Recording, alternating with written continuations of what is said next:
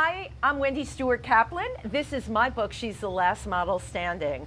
A tell-all tale about a girl coming to New York in the late 70s, who's me, up until everything that's gone on until now. It's quite a story. So I was born and raised in the Bronx, and I had big dreams, right? My mother had been 5th runner-up in the Miss America pageant, so I grew up with stories about glamour, and we went to a Miss America reunion. She was Miss Connecticut, and I would watch her put on her lipstick in front of the mirror and talk about her days of modeling.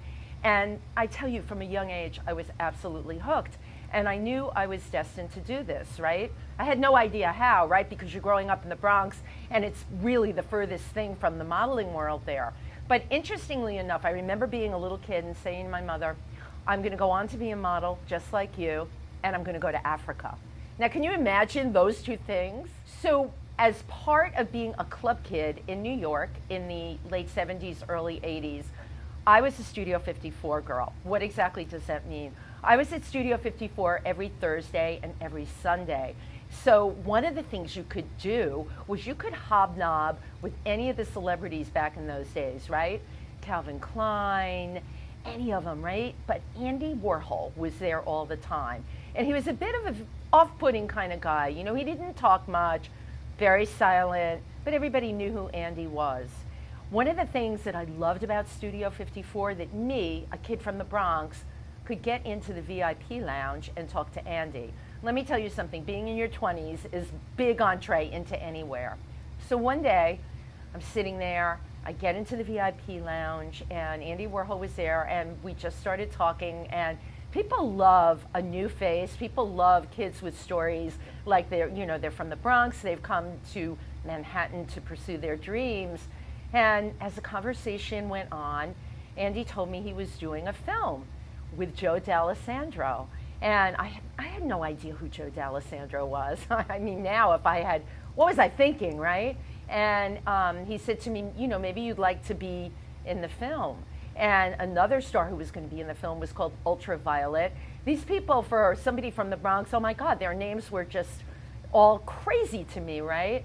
So we talked and talked, and Andy said to me, I want you to think about it. There's no pay involved, but I could probably give you a painting. Well, to this day, I kick myself, because guess what I said? I was afraid. I was like a little insecure. And I said, no, I don't think I want to do that. So I never got the painting, because if I got the painting, my whole story would have been a lot different. So one of the things I do in my current life, actually for the past 12 years, I make documentary films about endangered people and endangered animals, and I work with non-for-profits to get their story out there. My current documentary that I made with my husband, Alan Kaplan, is called Whisperers and Witnesses, Primate Rescue in Cameroon. So I have to tell you this, at this point, I am a member of the Explorers Club in New York, and for people that don't know that, the Explorers Club has got every single person that they want to explore, right? They want to push the boundaries of land, sea, air, and space. So when I was at the Explorers Club, I met 3 different women that were rescuing primates in Cameroon. Okay, what exactly does that mean? They were making sure that gorillas and chimpanzees were no longer poached by hunters by building these rescue centers. Not only did they build rescue centers, they went there and employed all the people in the village, having them grow vegetables, bananas, everything to support the rescue centers. And I thought to myself, this is a really great idea for a film. I never bothered to think what Cameroon might be like. So I got in touch with both of these women. One worked for Ape Action Africa, and the other worked for a chimpanzee project, Sanaga Young Chimpanzee Rescue Center. And I told them both I was going to come to Cameroon. I wanted to make a film about them. And they were kind of like, who are you? Well, when I called a week later and told them I had cashed in my frequent flyer miles to go to Cameroon, I guess they realized I was serious. I went to Cameroon. I had to get a letter from each one of them that went to the government saying that I would be there, you know, making this film with my husband.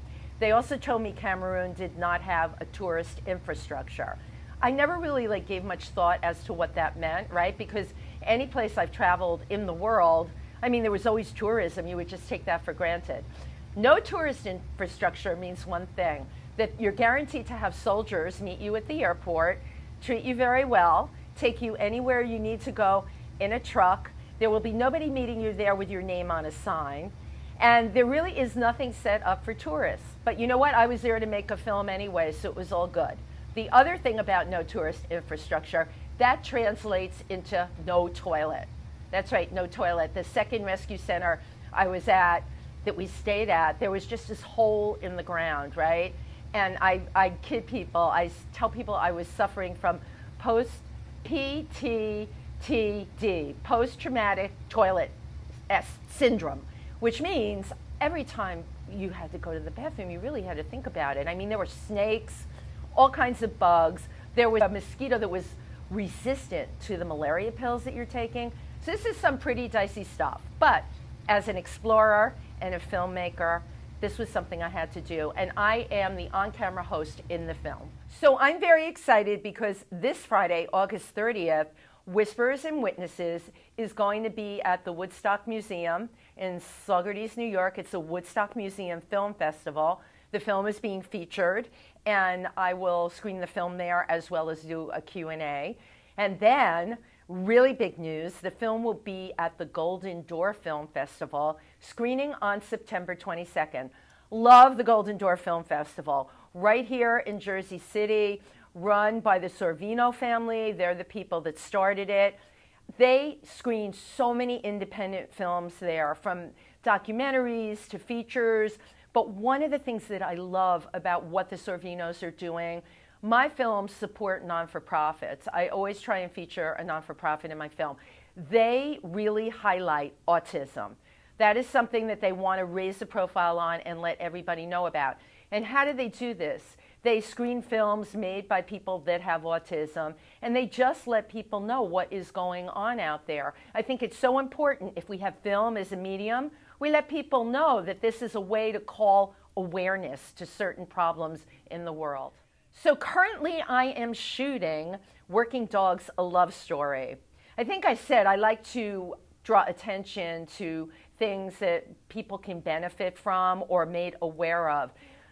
9/11 was a very, very poignant time for me. I think at that point, I connected with the dogs that were down at the World Trade Center, the work that they did, how some of them just didn't survive after, how some of them just stayed by the side of their police officer. And it was very intriguing to me that these dogs were serving such a purpose in society.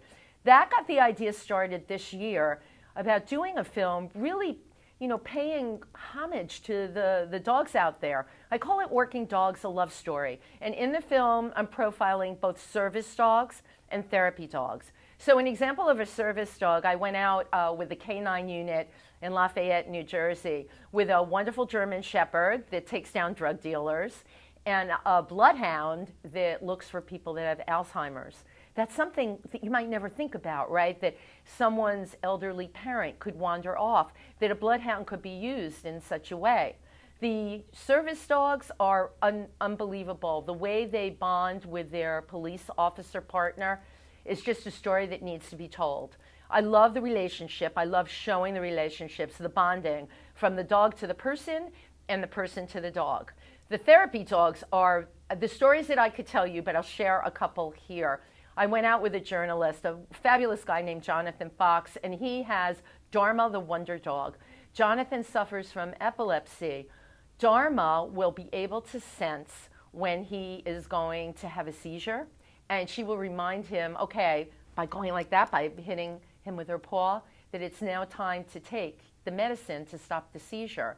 What I learned from him and Dharma is there are dogs that are specifically trained for scent. For example, the Guiding Eyes Foundation, the Seeing Eye Dog Foundation, unbelievable. The Seeing Eye Dog people, which are located in Morristown, New Jersey, I went to one of their puppy raisers class. These are people just like you or me that take a puppy for a year, usually a golden retriever, a Labrador retriever. It can even be a German Shepherd. And the puppy lives with them for a year and takes classes. Now, why did they do this? Because eventually, at the end of the year, that puppy is going to be given to a person to become their eyes. and it's quite a remarkable program. One of the people that I profile in my film, Trish, had just gotten her new dog, her new lab, and the two of them are really kind of getting to know each other, getting to know the ropes. Little things, like things that we would never think of. Her dog can count how many steps it is to the grocery store and then turn and walk in. How many steps it is to the bus stop. Her life is just like yours or mine, except her life consists of the dependency on this dog and that dog's dependency on her. Dogs, I believe, really need to be gratified. They really want to work. So with 9/11 coming up around the corner, I thought it would be really great to mention here, I'm doing a project with an organization called Generations, and they are out to bridge the gap between the generations in the LGBTQ community. I have been very involved in LGBTQ rights for, honestly, the last 40 years. It's a very long time. Back in the 80s, I worked with a group called POWERS, Pet Owners with AIDS Resource Service. We took care of anyone that had a pet that had HIV or AIDS so that they could keep their pet. We did foster care, veterinary care, litter changing if they needed it. And now I work with a group called Triversity. We service the tri-state area, anywhere from kids coming out all the way up to adults transitioning in their 50s, which is a group that really needs attention right now. They have special needs in terms of what their lives are like, you know, when you transition so late in life. So this has been a passion of mine, and I'm lucky enough to be working with this Generations project. The piece that we're working on for 9/11 is how the LGBTQ community was affected by what happened in 9/11. But it's not a broad-based history. Each person in my group, and I think there's like 15 of us, we will all get up and each one of us will share our own personal story. And I have to tell you, for me personally, this has been one of the toughest things I've ever worked on, because I don't know, in my real life, anybody will tell you I'm funny, I'm always the person to make everybody laugh. This has really hit me in the gut. It's hard. It's hard to rehash those days of what happened on 9/11. I'm a member of the Explorers Club, which is a really exciting thing. There's only 3,400 members in the world. Jen Goodall is a member. You know, it is my ability to explore, be insatiable, curiosity, always wanting to lift up the cover and find out what's underneath. And in my case, find out about endangered animals and indigenous people in the world to make films about them. And at any given night, I'm very excited to tell you this, I can give you a tour of the Explorers Club. We are 4.5, that's right, 4.5 stories high, and we have some really great stories about explorers. I do share the history with you, but more than that, I'm the person that knows every little dicey story. So I encourage you, check out the Explorers Club. Monday nights are our public lectures. You can come, you can get a tour with me on certain nights, and you can hear a really great lecture by people from climate change, conservation, doctors, anything that you can hear of, even before it's even broken in the New York Times. So I'd love if you would join me there. So my book, She's the Last Model Standing, Story of My Life, my tell-all tale, and I can guarantee you it is a tell-all tale. This book can be found on Amazon. You can order it on Amazon in this copy, or you can do the Kindle version of She's the Last Model Standing. It's, you know what, it's a really funny read. I'm a really funny girl, and I'd like to take you on the trip with me.